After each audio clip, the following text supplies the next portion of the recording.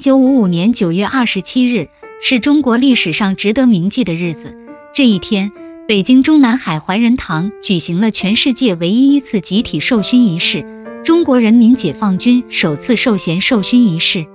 同时，这次仪式一次产生了最多的功勋将帅1052名将帅，而开国将帅就将镜头锁定在了这个特殊的时间点。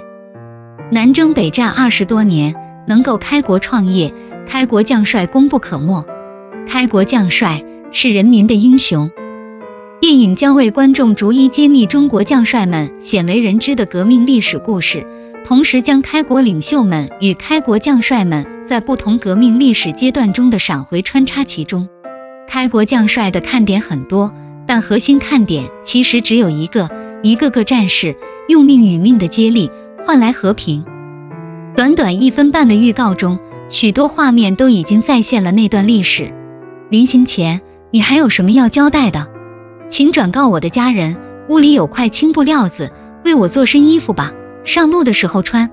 先辈们不惧严刑拷打，守护着心中信仰，明知牺牲依旧奋勇向前。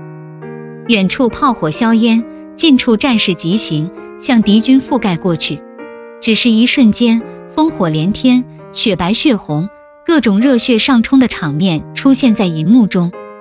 片中既有宏大的战争场面，又有情感细节的描写，告诫后辈不忘开国将帅们的彪炳千秋的历史功绩，缅怀先烈，讴歌他们矢志不渝的革命信念，弘扬他们忠诚爱国的高尚情操。好的战争片，场面再宏大，视觉再震撼，都是表面，要让观众看到心里去，关键在于塑造人。除了剧情够吸引人外，该剧最大的亮点就是演员阵容了。不光有唐国强、刘进、郭连文、胡伟等多位特型演员参演，还有多位戏骨级别的实力派加盟。第一位，李晨。常常以综艺咖身份出现在观众面前的李晨，可是个不折不扣的演技派。从《北京爱情故事》中的吴迪，到唐山大地震中的方达，再到长津湖终于从容，李晨在镜头前塑造了一个又一个的经典角色，让观众见识到他的演技。而且李晨在战争题材的演绎中相当有经验，新片中李晨将挑战毛岸英这个角色，难免会与其他演过同个角色的演员产生对比，这次看李晨能不能赢下这局。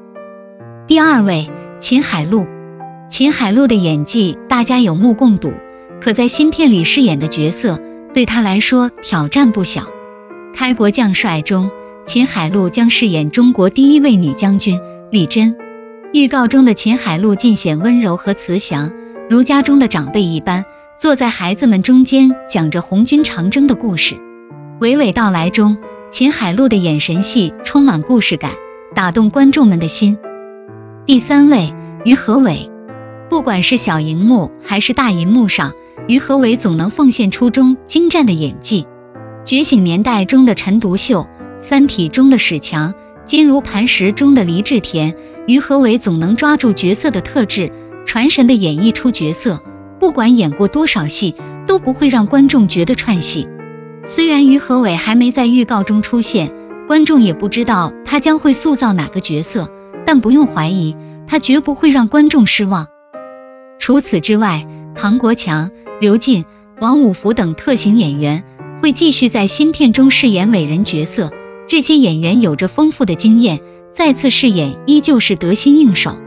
除此之外，高曙光、王迅、印小天、耿乐、曹魏宇、车晓等演技在线的实力派演员加盟，这套阵容可以说是革命片中的顶级配置了。